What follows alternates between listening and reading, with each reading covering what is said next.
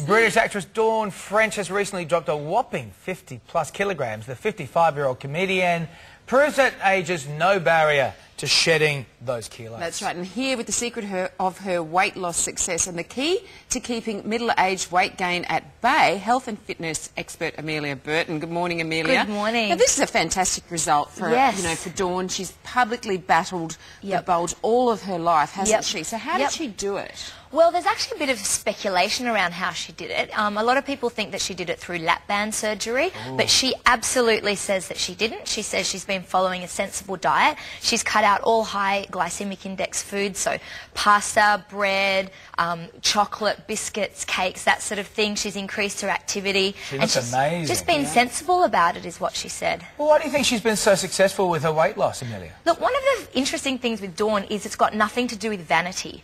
Her motivation behind it was quite a deep-seated one, which was to be there for her daughter. She's got an adopted daughter, Billy, and she wanted to make sure that she was there for her daughter. She said she's got a lot of adventures left in her life, and her body, she felt like her body wasn't keeping up with it. So I think that, and then the fact that she hates the word diet. She loves, she wanted to be more sensible about her approach, and she said she increased her exercise. So it sounds reasonably straightforward and Sounds like just common sense. It does, yeah, I know. But the older, the older we get, the harder it is to kind of keep the weight off. Is that true, or is it an excuse that we kind of hide behind? Well, look, there are no excuses, Sonia, when it comes to weight loss, but we have to be realistic that age is a little bit of a barrier.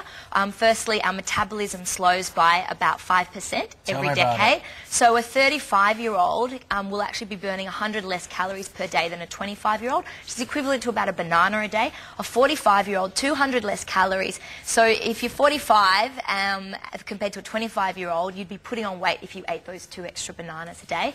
We become less active as well as we get older. Labour-saving devices, your remote controls, driving more in cars, emotional eating. So throughout our life, we have this little backpack of emotional baggage, and as we get older, we often fill that backpack with things like emotional eating, binging, that sort of thing. Sure. And we can't avoid hormonal changes, especially both men, but particularly women as well. Okay, so if age is the hurdle, then what should we be doing and what should we be eating? Yep. So it is all about, ultimately it's about balancing out your hormones, and it's about stoking that metabolism fire. So I've got a few don'ts and a few do's for you. So I'll start with the don'ts. And the first thing is don't skip breakfast. Yeah, totally. Yeah, that's a really, really important one. A lot of the people, in fact, everybody I know that struggles with weight loss will be skipping breakfast. So I know, I do that all the time. You skip breakfast? Oh, Sonia. No, she's not. Oh, okay. We have to talk. Bad. Young lady, we have to talk. Don't diet. So if you go on a diet... See, I do that all the time. Sonia! You're like the worst case scenario. And why are you not... look at you. Why do you look like this? What's in your attic? What's the picture in your attic I only like? eat on Tuesdays. And let me guess, you eat high GI food? Yes. That's what you shouldn't be doing.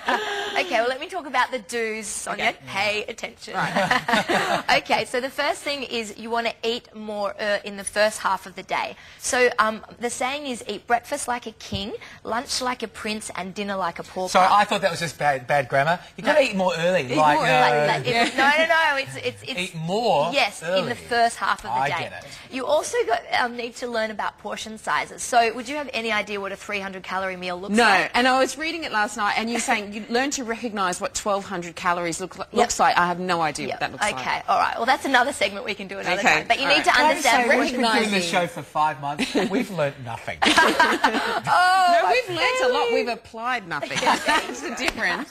And low GI foods? Yes, so follow Dawn French's idea of having lower GI foods, particularly at lunchtime. When you have low GI foods, which is your green leafy vegetables, things like barley, grainy bread, it will stop the afternoon munchies because it takes a lot longer for your body to process that. So you won't get that, I need a chocolate bar. Well, and she's actually outlawed chocolate at home now, hasn't she? She only has it at Christmas. She says it's against the law.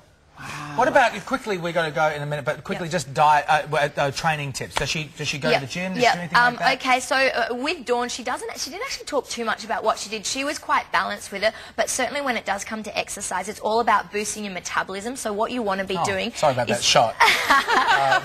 What you want to be doing is you want to be stoking your metabolism by burning lots of calories in the session, so that's your huff and puff, but you also need to be building lean muscle mass. So David, I know you said you're a little bit sore from doing some weights the other day. That's really good. You're burning lean muscle mass. Oh, well, good on you. I didn't have breakfast bad, Sonia. Oh, David's training nice, David. Oh, my God. Just kidding. Wow, you're fighting. Mummy and Daddy are fighting on TV, kids. Look, we'll just go to Yvette. Thanks, Amelia. Oh.